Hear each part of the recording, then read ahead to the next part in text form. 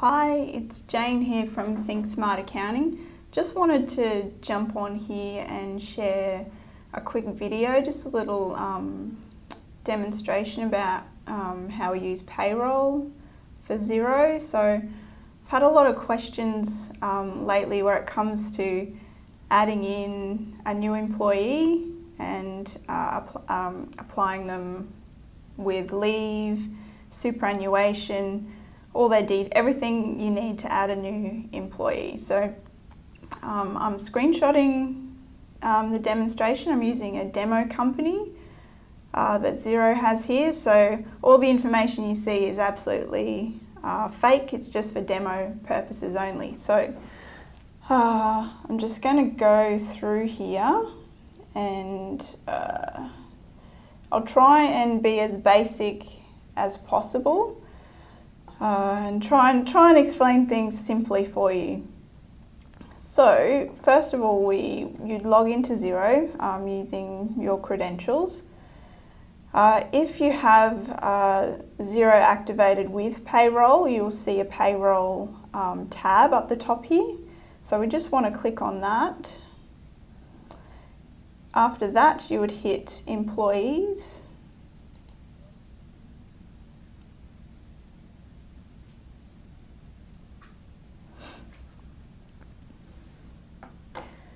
So here, this demo company already has some employees. So normally you wouldn't see any names if you don't have any employees here. So first of all, you want to click on Add Employee.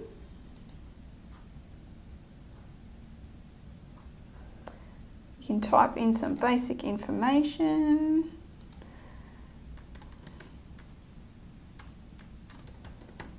I'll just pick a random birthday here.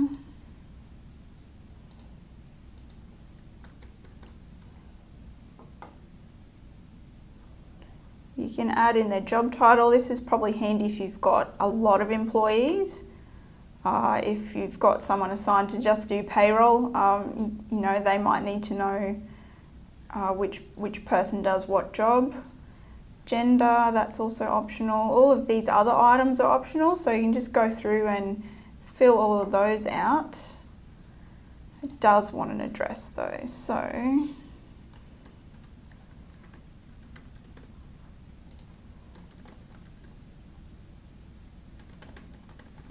just fill that in.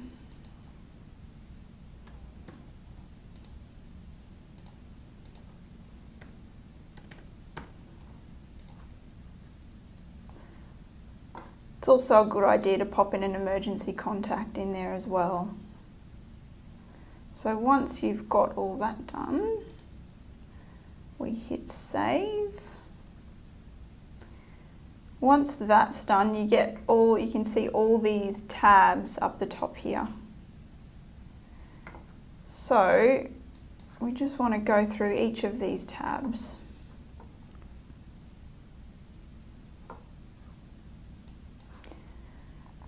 Pick their start date.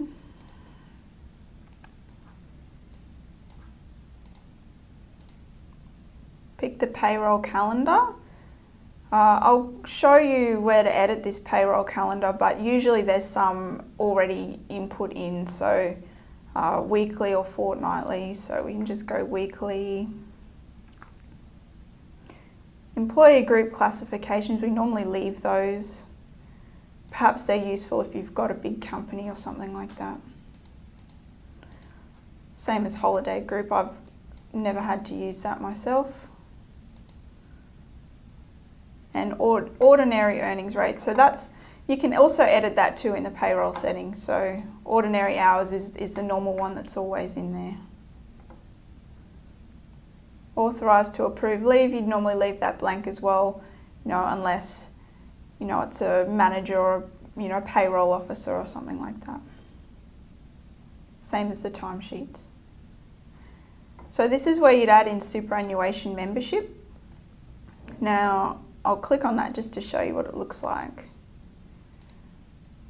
But what you need to do here is actually go into the settings for superannuation and add in each employee's superannuation fund, and then they will show up in this add superannuation membership area. So we'll just hit save for that one.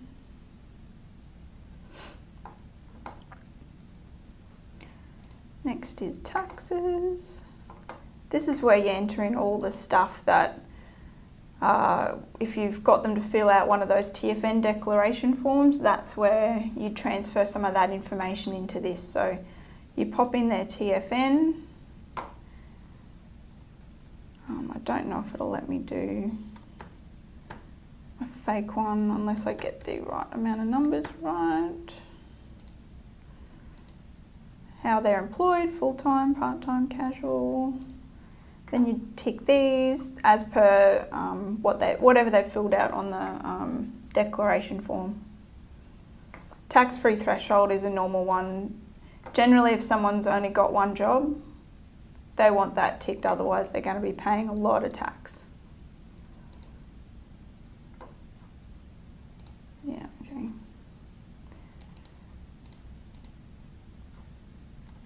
We need a legit number here, so just for this demo, I'm going to pop that in there. No TFN.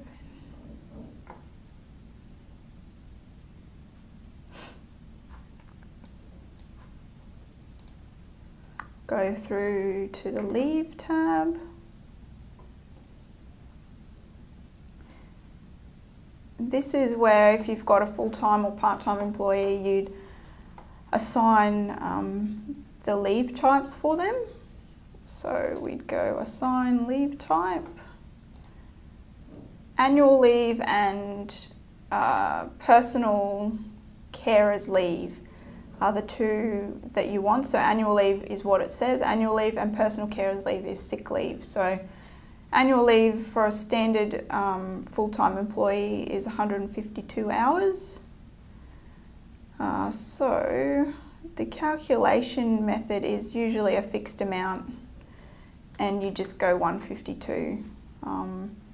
So that's for an employee doing 38 hours a week. If you've got a part-time employee, you just work that out as per how many hours they do each week. And you can see here it accumulates 2.9151 hours each week. And annual leave is paid out, so we want to make sure that that is selected there. So that's annual leave. We do another one for sick leave, which is the personal carers leave. Fixed amount, and that is half the amount of what annual leave would be. So normally 76 hours for a full-time employee. And sick leave isn't paid out.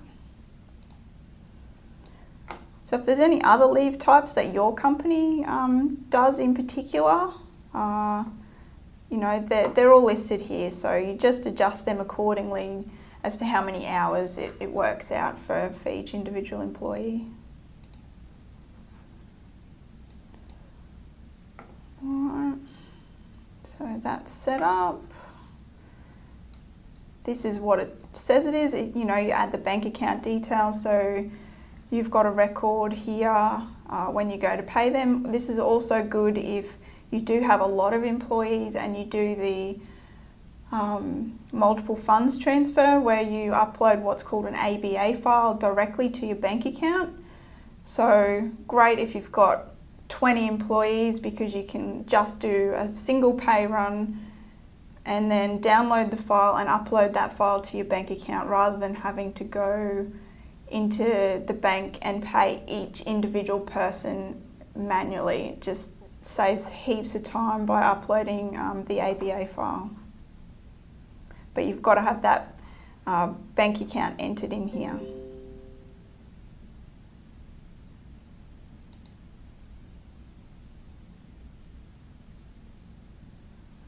Payslips will show in here. Pay template.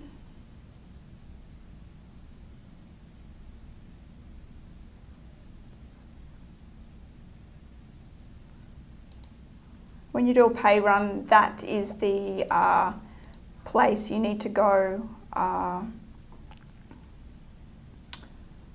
to set up their pays, basically. So we'd go to add earnings line. Accept tax. You generally click on ordinary hours for that one and enter the rate, or if they're on an annual salary, like, you know, you've put them on a salary of $50,000 a year, you would just click on annual salary and then it would automatically input the amount of hours and the wage each week. Otherwise, the rate is, you'd enter in like an hourly rate, you know, maybe $25 an hour or something like that. Obviously, if they're casual, you would do the enter rate and input the amount of hours each week. So here we do ordinary hours, then we type in the amount of hours here, which is 38 and $25 an hour. Now once that's in there, that remains the same each week, each fortnight. Whenever you do the pay run, that remains the same. Deduction line, that's not a common one, so I'm not going to go into that. Superannuation line, you have to have that in there, and you will be able to select the superannuation account once you have entered in those superannuation details for that employee. There'll be a drop down there to select that. If you don't have a superannuation fund, it's just going to say fund details pending. And the reimbursement line as well, that's not a common one, so I'm not going to go into that today either. The opening balances and notes, I'm not going to go into that. I don't know how many people use that, so I don't think it's necessary to talk about that today. And same as the notes. That might come in handy perhaps if you've got a big corporation and you need to keep track of people. All right. So if we go back to payroll employees, we should be able to see Jane Smith here. Yes, Jane Smith has been added, so great. So that's all done. That's how you add an employee. So pretty simple, yeah, just follow all the steps and keep watching this video if you get stuck. The next video I want to talk about is how to